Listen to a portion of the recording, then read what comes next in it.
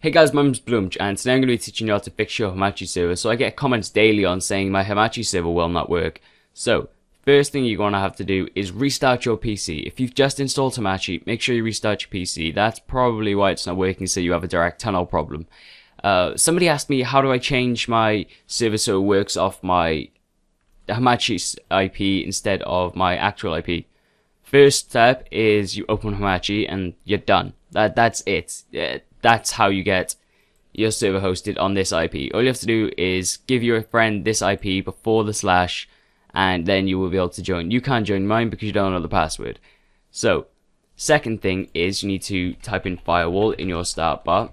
Go to Windows Firewall. Allow program feature through firewall, and then click L, and then scroll down until you see log me in Hamachi. Both of you need to do this. Everyone who's connecting to the servers need to do this. I'm not sure if you have to do cube world as well, but I would just in case. And what you also need to do for the person that's hosting the servers, open the server software, then close it. So if you don't know what the server software is, we'll go here, and then you go to program files, and then press C, then go to cube world, and see this server.exe. What you want to do is open it, then close it. Then you'll want to click allow another program, I think, and then press S, and you'll see server.exe. This is for Autodesk, this is for something else.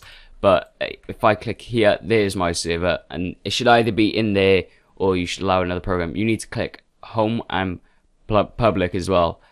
This is necessary. You need to do this, and that's basically it. Make sure you both have done all the firewall stuff. Make sure the person who's hosting the server allows the server.exe through public, and make sure you restart your PC if you're having direct tunnel problems. That's the only advice I have. If that doesn't work, then you are doing something wrong.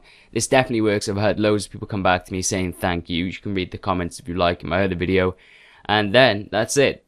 This is the advice I'd give to everyone whose server doesn't work, and it's worked for them. I've helped countless people with their servers, and they've all thanked me. So, hope you enjoyed, hope I helped. If I did, make sure you leave a thumbs up. If you're not already subscribed, make sure you consider subscribing, and I'll see you guys next time. Thanks. Bye.